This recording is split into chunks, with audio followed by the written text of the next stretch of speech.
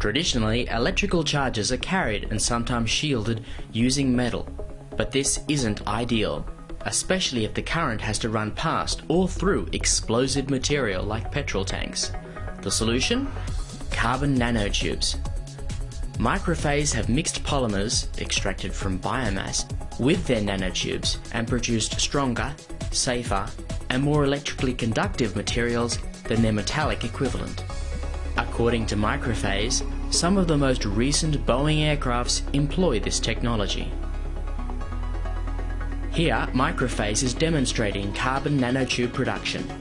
まずこれはカーボン、触媒付きの、サブストレートで、これをまずこれをリークしましたんで、リークしてここにヒーター、基板ヒーターがありまして、触媒付きのサブストレートをヒーターの上に置いておいて、でここに本当はエタノールのるつぼがあるんだけども、これるつぼを入れて、そして真空をちょっと引いてあげます。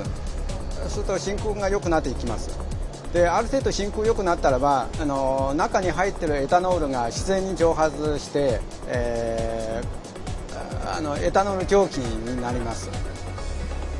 でそこでここに電源が実はあるんだけども持ってきてないんですけれども、電源で基板ヒーターを加熱します。でこの基板ヒーターが約700度ぐらいに加熱されたらば、エタノールの蒸気が分解されまして、その中のカーボンが、基板の上の触媒と反応して、カーボンナノチューブというものが成長されます。The whole process takes about 20 minutes.